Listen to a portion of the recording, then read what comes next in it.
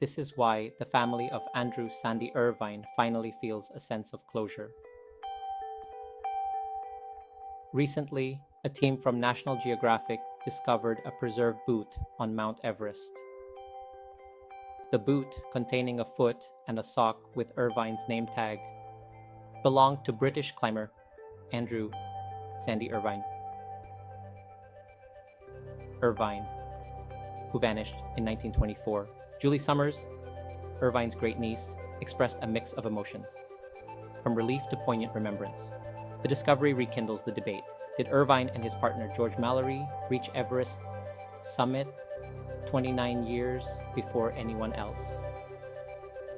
Though questions remain, like whether Irvine's camera, possibly containing summit photos, will ever be found, the family finds solace in celebrating his adventurous spirit. This discovery not only provides closure, but reminds us all of a young man who dared to dream big.